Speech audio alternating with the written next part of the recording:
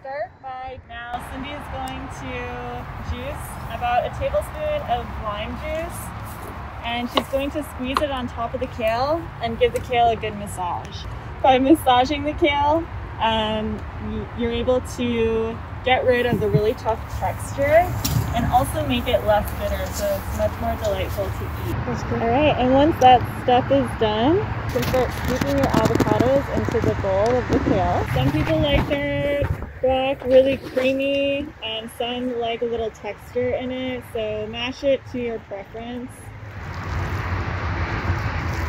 And you can kind of incorporate the kale more into the avocado.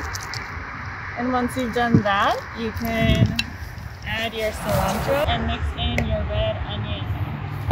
Second to last step will be to squeeze in lime juice. And then you can sprinkle in some salt to taste. And once you mix it all together, you can plate it nicely and serve with your favorite tortilla chips. I think it's important to teach young adults how to cook with healthy food.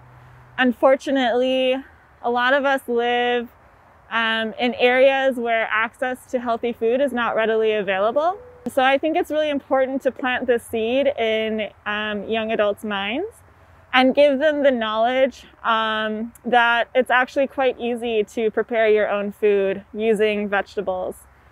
I think that if people learn this at a young age, they can, start developing healthy habits, find an actual interest in cooking their own food, and at a young age realize how what we eat drastically affects our health and our well-being.